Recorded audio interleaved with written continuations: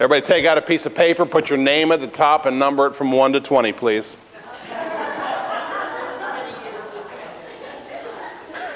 Kind of brings a flashback, doesn't it? Kind of like, oh my God, what do I do now? Words to send panic in the hearts. Nobody likes a test. Unless you're a school teacher, and apparently you like tests because they gave them all the time. Of course, taking tests are not just for school, are they? We can take all kind of tests. Your doctor says, I want to run some tests. And that put panic in your heart in a whole different kind of way, because that implies that something is not right. And then they're going to come after you with a needle in your eye. Speaking of eyes, I had an eye exam the other day, and that's a different kind of test. And apparently I need new glasses now because I'm getting old. We got to take a test to get a driver's license. We have days when our patience is tested. Times that test our endurance. We can take all kind of tests in this life, don't we? What does it mean to take a test? What does it mean to be tested? Well, it's a means of evaluation, really. It implies that there is a standard, and the test is to determine whether or not you are meeting the standard. Does the student know the things that he's supposed to know? Do your livers and your kidney and all those things work the way that they're supposed to work? Evaluate your compliance. And the tests, well, they're not always easy to endure. Sometimes they're downright difficult, but they are necessary. We got to know where we stand.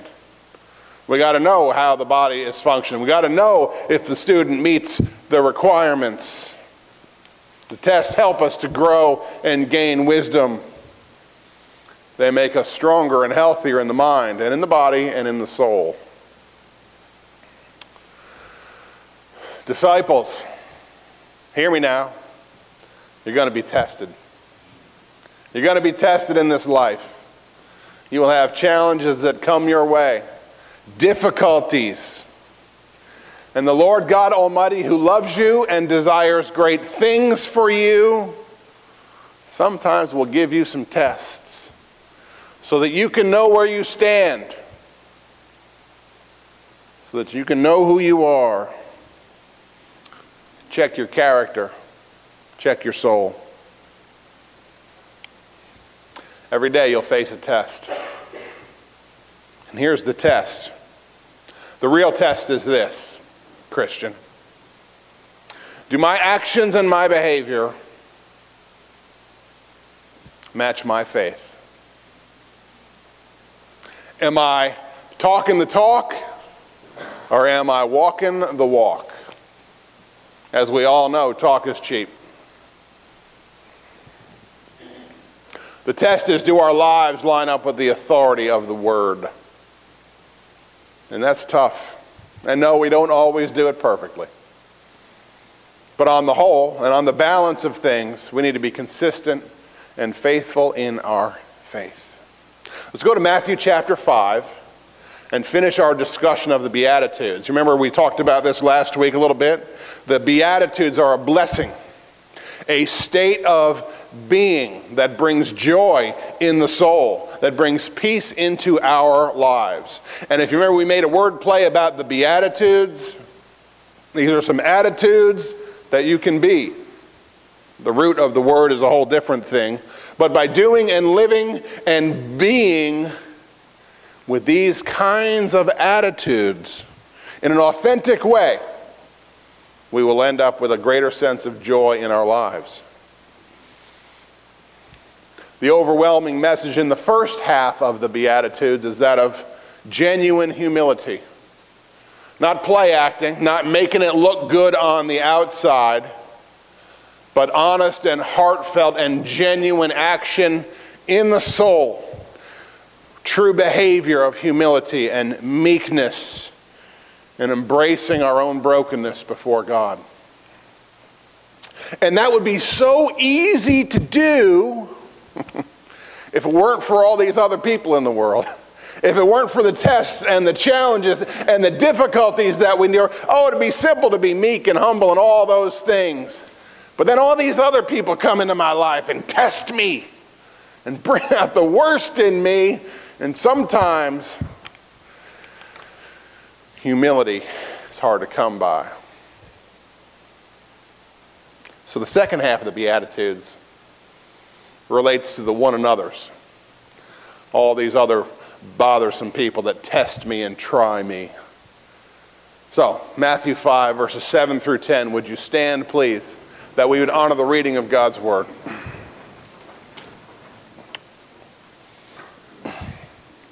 Jesus is speaking on the mountainside, and he continues by saying, "Blessed are the merciful, for they shall obtain mercy. Blessed are the pure in heart, for they shall see God. Blessed are the peacemakers, for they shall be called sons of God. Blessed are those who are persecuted for righteousness' sake, for theirs is the kingdom of heaven." Father God, help us to see the truth of your word, and help us, so much more importantly, to apply it to our lives and to live by it, that we would experience your blessing. In Jesus' name we pray. Amen. Be seated, please. I think that September 11th, 2001 was a defining moment for a generation. In the same way that President Kennedy's assassination or Pearl Harbor stands out for some of you, for people my age anyway, that was the pivotal moment of our time in history. The world shifted, nothing will ever be the same, and we know that.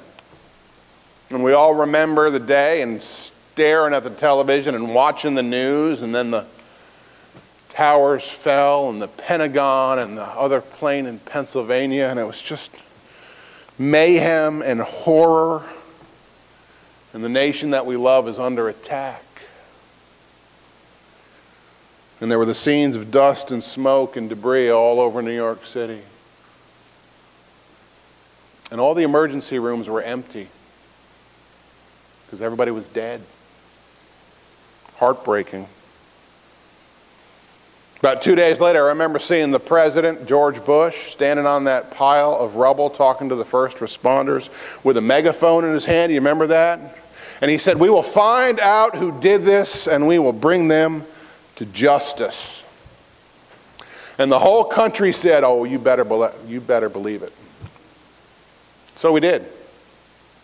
We've launched into this war on terror in our quest for justice. And we dismantled a terrorist regime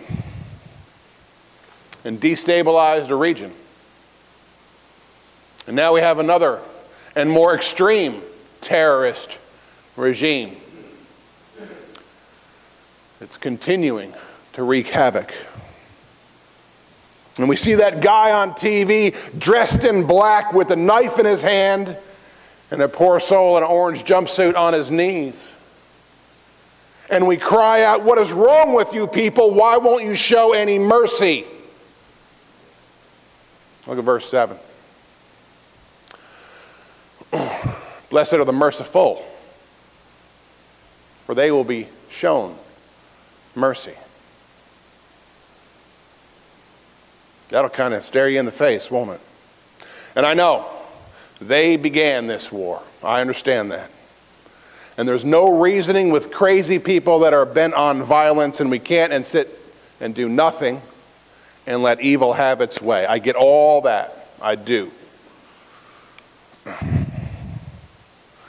When we are the ones who have been hurt and offended and injured, when we are the ones who have been done wrong, the first thing we want is justice. And we demand justice, and we cry out for justice, and we go and seek justice. But when we're on the other end of it,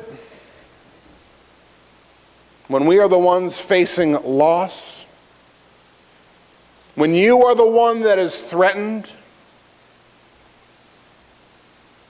when it's your kid facing time in jail, you will cry for mercy. You will beg for mercy. Perhaps the Lord waits for us to show mercy first before we can obtain mercy. And if we want to receive our share of mercy in this world, maybe we need to initiate. Blessed are the merciful, for they shall obtain mercy. That's why fundamentalism doesn't work. Whether it's Islamic or Christian or otherwise, the fundamentalists, the rigid and the dogmatic and the legalist are more concerned about religious behavior and being right and pointing the finger of condemnation at everybody else. And one day soon they will so desperately seek the grace that they deny. Matthew 7, later on in the Sermon on the Mount, Jesus said, "Was the judgment you used, you will be judged." And that goes for individuals like you and I, and organizations, and perhaps even nations as well. God is merciful to us in ways that we do not deserve. He is generous in mercy, in forgiveness. And if he were not, the only other choice we would have is his justice. Do you really want God's justice for your sin? And yet we are so quick to demand justice from the people around us. Let's go on to verse 8. Blessed are those who are pure in heart, for they shall see God. Blessed are the pure in heart. And I don't know about you, but I sure want to see God someday. Think about the joy that awaits for us and the promises of eternity and glory. I want to bow in worship before him. And I want to put my face in the dirt before him and praise him and fall to my knees and give him the glory that he is entitled to. Oh, I want to see God. I want to sit before his throne. And I certainly don't want any part of the alternative to not see God, to be cast out into the lake of burning fire, and for all eternity remember those chances I had to humble myself and confess my sin, and to know that there is no chance in forever and no reprieve. I want to see God. But I know too, I'm not always so pure of heart. And if you're honest with yourself, you'll know that that's true for you too. I know that there lurks something within me that's dark and vicious and not right and opposed to God. Even as a saved and born again person, even as a minister of the gospel, I know that my heart is not always so pure. And sometimes that darkness rears its ugly head, and I say and do things that do not honor God.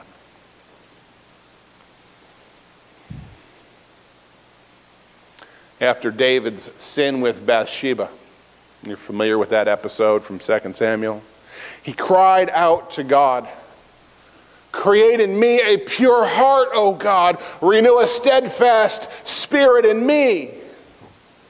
Purge me with hyssop, and then I will be clean.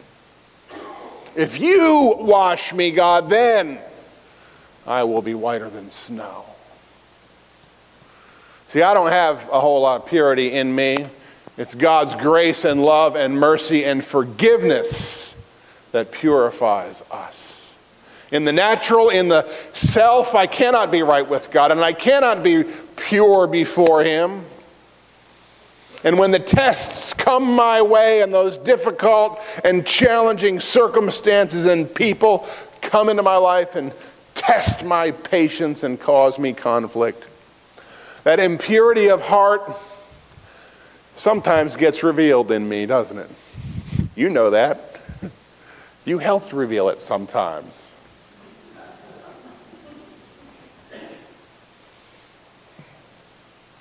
Born again by faith, it is God's declaration of purity that saves us. It is God's proclamation through the sacrifice of Jesus Christ that has declared you saved and righteous and born again, and only He can do it, and all of our purity and our renewal is in Him. But then in practical, everyday ways, growing in grace in this path of discipleship, these trials come into us, and they reveal those flaws in our soul. And they reveal those impurities that we carry.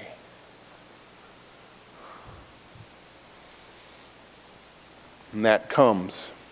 I'm sure you've had some people that come into your life and just have a way of bringing out the worst in you. You know what I'm talking about?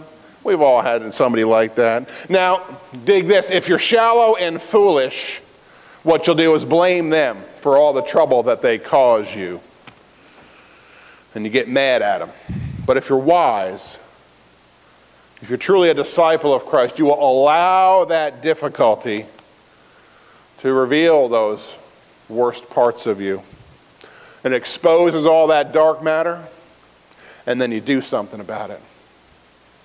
And you take some real self-assessment, and you allow those hardships to come and help refine your soul, and you grow in grace, and you come out a little bit better. Blessed are the pure in heart, for they shall see God. Well, sometimes the difficulties and the tests and the challenge we face help us to see the impurities of our heart and enable us to grow and gain wisdom and strength. And it becomes a learning experience. So when I say I want to be pure in heart before the Lord, that is an invitation to you to help me see my own impurities. Help me see the flaws in my own soul. And I got to tell you, sometimes that's no fun at all. That's hard to do. Think about it this way. If you had a piece of wood, rough cut block of wood full of splinters and burrs and gouges, but you get some 60 grit sandpaper and you get after that thing, right? And it starts to smooth out. And then you get some 100 grit sandpaper and it refines it a little bit more. And then maybe some 220, and you wear away all those rough edges. Now, if the block of wood had some feelings, it might protest. It might complain, say, this is not fun at all. I don't like this. It might even run away if it had legs. But the craftsman, the carpenter, the one from Nazareth, keeps sanding away all those rough edges so that the beauty of the wood will be exposed. Get rid of all the things that we don't need and bring out the very best. Blessed are the pure in heart. They shall see God. Moving on to verse 9. Blessed are the peacemakers. They shall be called the sons of God. Way back in 1872, a fellow named Samuel Colt got a new patent for a new kind of handgun. The famous Colt 45. The gun that won the West. And it was called a peacemaker. I'm just giving you some history. I don't think that's the kind of peace that Jesus has in mind. Peace through superior firepower looks really good on a t-shirt, but in practice it doesn't really work because peace is not made through oppression. Peace is made through compassion and mutual understanding and reconciliation and restoration and even mercy. Notice, too, that Jesus did not say, blessed are the peacekeepers. He said, blessed are the peacemakers. Because that's two whole different propositions. Being a peacekeeper implies that there is a peace in the beginning of it. And all you got to do is keep it that way. Everybody steady as she goes. Everybody behave and we'll be fine. But a peacemaker implies that there is a conflict already. And you got to do something about it. Being a peacekeeper is passive and you sit back and you watch. Being a peacemaker is active. And it implies that you have to enter into the midst of the conflict. And that's hard to do.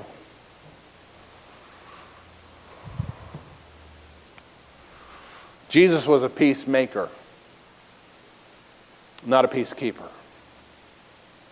Jesus came to enter into our conflicted and difficult world. He entered into a battlefield, and he turned it right side up. Jesus came to make our peace with God. And did he fight the way of superior firepower? Did he fight with oppression and demands and put everybody in their place and swords and chariot and force and aggression? No. He made peace through sacrifice. He made peace by saying no to hatred and repression and sin, and by saying yes to mercy and grace. And he was obedient to his Father's will, even to the point of his own death. He gave all that he had for the peace of other people. Remarkable. And because he loves us, because he sacrificed all that he had for us, we do not remain as we are in our headstrong and self-centered ways. We change and we grow because we know better. And by his example, we too must be willing to surrender and sacrifice for the common cause of peace. In these days of testing and these times of challenge, you will be required to give of yourself. You'll be required to set aside your pride. You'll be required to endure some agony. It will cost you. But blessed are the peacemakers. And you know, very often the world just doesn't understand. The world in which we live does not understand what it means to live as peacemakers. The world doesn't understand the power of mercy and grace. And when we live as people of mercy, when we live as peacemakers, and we enter into the conflict to help others, what happens? Oh, they take advantage of us, and they abuse us, and we get ridiculed and called a fool, and the world turns against. Which brings us to verse 10. Blessed are those who are persecuted for righteousness' sake, for theirs is the kingdom of heaven. And verses 11 and 12 reiterate that. Blessed are you when they revile and persecute you and say all kinds of evil against you falsely for my sake. Rejoice and be glad, for great is your reward in heaven. And they persecuted the prophets who were before you. Because when you show mercy in the face of hatred, you will be shamed on this earth and abused and walked over and taken advantage of. And they will return your mercy with contempt and violence. And when you humble yourself before the haters and the ones that test your patience and try your character, and you allow yourself to be tested and sometimes you fail, they will mock you and ridicule you and belittle you. And when you insert yourself in the center of warring parties to be a peacemaker, sometimes you're going to walk away with a black eye and a fat lip. Guaranteed. And I think Jesus smiles at that. And I think he is exceptionally proud of his people when we sacrifice of ourselves for the common cause of peace in this world.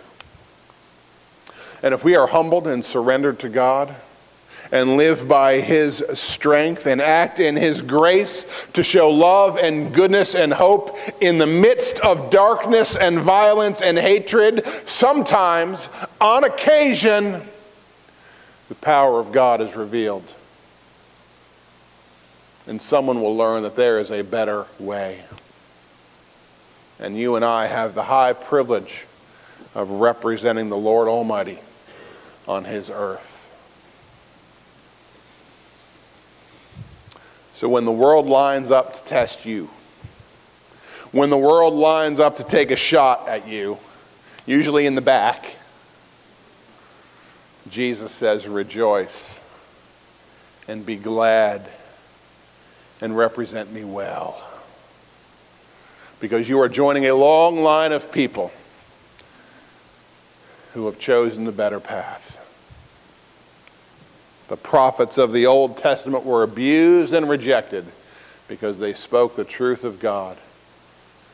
The Savior was not crucified because He was a nice guy, but instead He challenged the assumptions, and He challenged the religious notions and expectations, and He challenged the status quo of sinful and broken humanity. And oh, they couldn't stand it. We say we know God so well. We say we love Jesus with all our heart. But then scriptures like these come along. His words, duly recorded by Matthew for all time. And even these words test us and challenge us and give us a standard to live by. How do we respond to that? This test is not like those others. Those other tests are come and go. But this is the test that matters. Will you submit yourself to the Word of God and live and walk in faith even when it's hard to do? Or will you do what comes natural, take the easy way, do what's popular, convince yourself of your own rightness and righteousness, and charge forward? Will you fight back and resist with all your strength against the difficulty of this world? Or will you trust in God and worship God and honor God by seeking your blessings and your peace in Him? That's the test. Good luck on your exam, because it starts as soon as you walk out that door this morning. Father God, you are awesome in every way. Help us, O Lord. Help us to be people of mercy. Help us to be peacemakers. Help us, Lord, to be pure in heart. Help us to withstand this world that does not know you. Because, Lord, when we represent you, they line up and they take their shots, and we suffer loss. Let us be complete in Christ. Let us be found in you, O Lord, and may your name and your truth and your goodness be magnified in your people. Give us a passion and a compassion for you in this broken world. And we will give you praise forever. In Jesus' name, amen. We close this morning with a time of invitation. What's God saying to you this morning? And what burdens and troubles and persecutions do you have that you need to lay down at the altar and surrender before Him? I invite you to come. Kneel at the altar. Pour it out to the Lord. I invite you to come. I'm happy to pray with you about whatever is on your heart and mind today. But know this, God loves you and He has great plans for you and your life. If you don't know Jesus as your Savior, my friend, you are missing out. Would you stand, please? Be born again today.